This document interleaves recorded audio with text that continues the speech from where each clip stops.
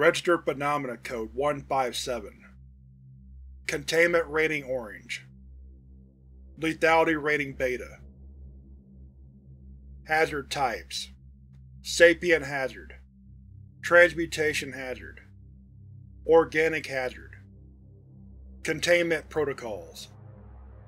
RPC-157 will be kept in a standard humanoid containment cell at Site-009. RPC-157 can leave its cell during scheduled cycles, in which on-site security must retain permanent visual contact on RPC-157's position. However, under no circumstances is RPC-157 allowed access to or be in Site-009's cafeteria wing. Any food found within the confines of RPC-157's continent cell is to be considered contraband and confiscated immediately. Consuming any food without Level 2 researcher's permission is considered a transgression. If discovered violating any of the aforementioned security procedures, RPC-157 is immediately reprimanded and placed into solitary confinement.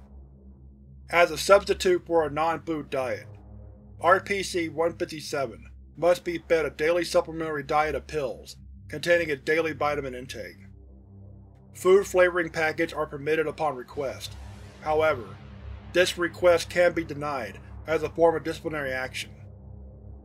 For possible effects, see Test Log 1-5. Description: RPC-157 is a Caucasian human male suffering from severe malnutrition. RPC-157 exhibits notable deviations from the standard human anatomy by lacking select organs, such as the liver, gallbladder, and pancreas.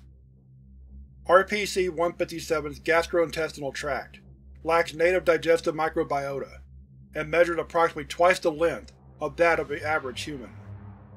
RPC-157 contains a large community of an unknown variety of stem cells lining its small and large intestinal tracts. If RPC-157 ingests specific multicellular DNA, the deoxyribonucleus in the gastrointestinal system will convert said DNA into stem cells. These stem cells are highly mitotic and will propagate throughout RPC-157's body. Lymph nodes and blood vessels are the first to be affected due to their proximity and unusual repurposing of the vectors of stem cell dispersion. After approximately 12 to 24 hours following digestion, the tumorous growths throughout RPC-157's body gradually break down. After 48 hours have passed, RPC-157 will return to a normal human-like state. Recovery Log. RPC-157 was first sighted at Angeles Forest after reports of a beast man had been called to the local police. 2 Authority embeds were dispatched to investigate the sightings. However, no conclusive evidence could be uncovered, and it was discarded under suspicion of a false sighting. RPC-157 would later be detained after calls of a hog man robbing a convenience store were brought to the Authority's attention. Local law enforcement, advised by one MST operative, was dispatched to the target location. RPC-157 was minorly wounded during the armed confrontation after an MST agent fired a 12-gauge round into its abdominal region, resulting in its eventual surrender and apprehension. All involved law enforcement officers were provided Class A1 amnestics and released, with RPC-157 being transferred into Authority custody and provided adequate medical treatment.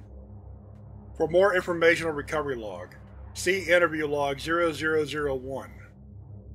Addendum Test Log. The following is a series of experiments conducted under 2 Level 3 researchers, an at-the-ready medical team, and armed security personnel were additionally on standby. Test Log Number 1. Protein, bovine, farm cow. Results: RPC-157 developed a second stomach, elongated ears, thickened skin, and an extra 2 pairs of mammary glands on its lower abdomen, all of which were non-functional. Test Log Number 2. Protein, gallus, farm chicken.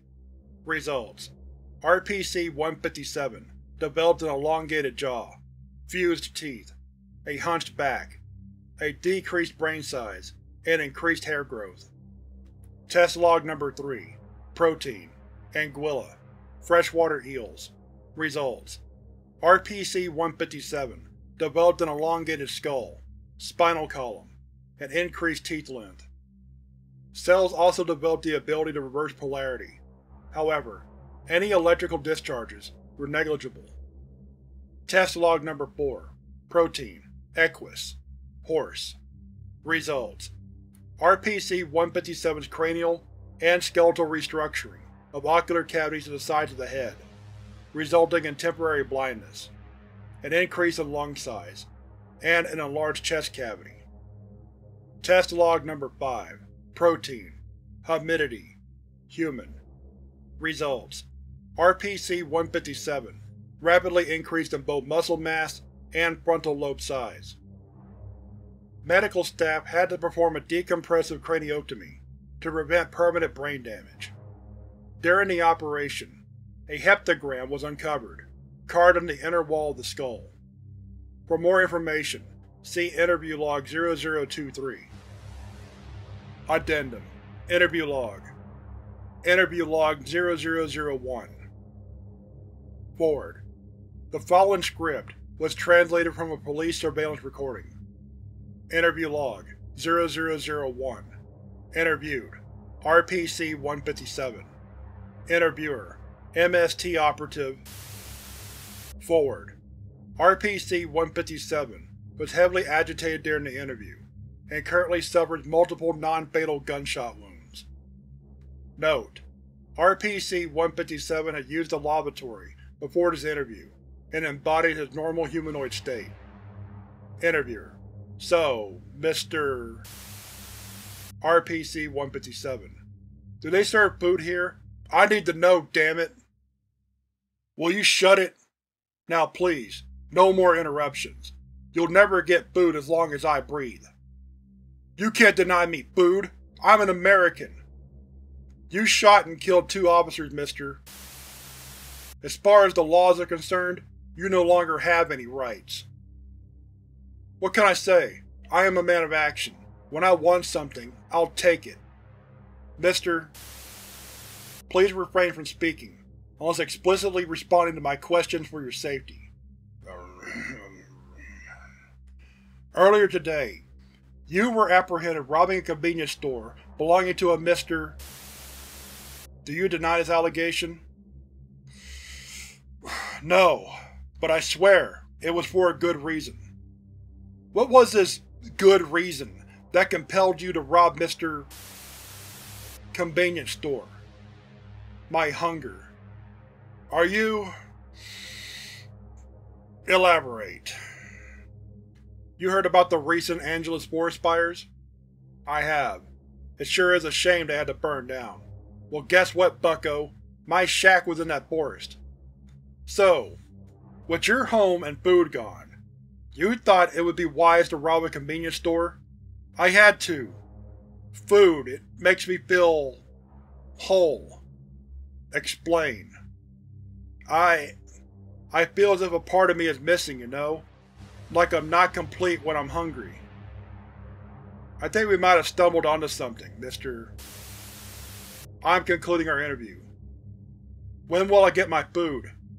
Good day, mister. End of recording. Closing statement. Psychiatric analysis.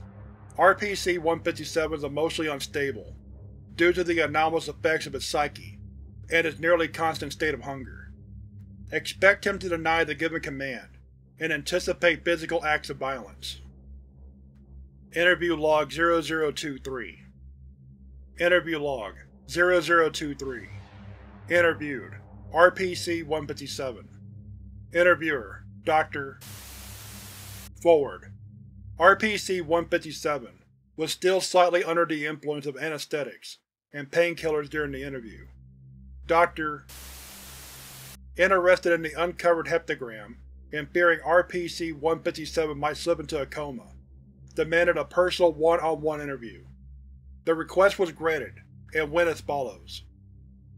Interviewer: RPC-157. Are you aware a heptagram is carved into your skull? Do you have any clue about how this happened? Is this somehow linked to your anomalous affliction? RPC-157. Woman, please ask one question at a time. RPC-157. Time is a luxury we don't have. No. I'm unaware of anything inside my skull, besides this insane headache. But honestly, I'm not surprised. And why is that? Well, he did say I would be… marked. He. Who is he? Where did you meet this… I got a call, went to a…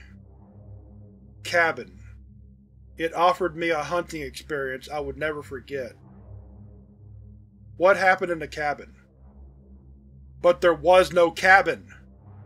RPC-157, please lower your voice. It was no cabin! It was no cabin! It was no cabin! End of recording. Closing statement. During the interview, RPC-157 attempted to break his constraints. During the altercation, his frontal lobe scraped against his skull. After a month of being unresponsive, observable brain activity returned to RPC-157. However, RPC-157 has been, for the time being, suffering from a minor case of dementia, lacking the ability to remember and retain most long-term memories. Addendum. Some have suggested an all-vegetarian diet.